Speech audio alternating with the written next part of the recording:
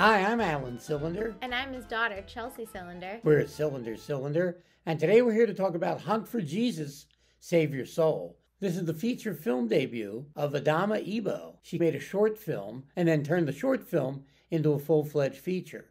That was a bad idea, but an even worse idea is allowing her to direct a full-fledged feature.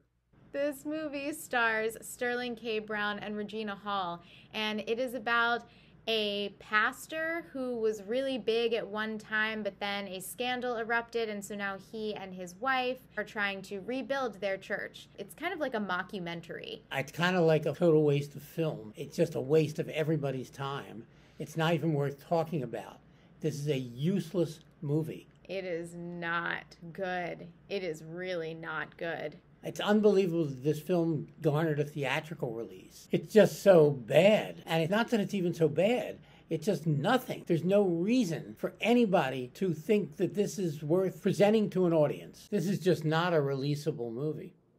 Yeah, it's not that the acting is bad, No, because Sterling K. Brown and Regina Hall are both pretty good. They are, and Regina Hall I generally like in almost anything, and there's no exception here. I liked her in it, but it's just, why is she wasting her time? Why is anybody wasting their time? Everybody thinks they can make a movie these days, and almost nobody can.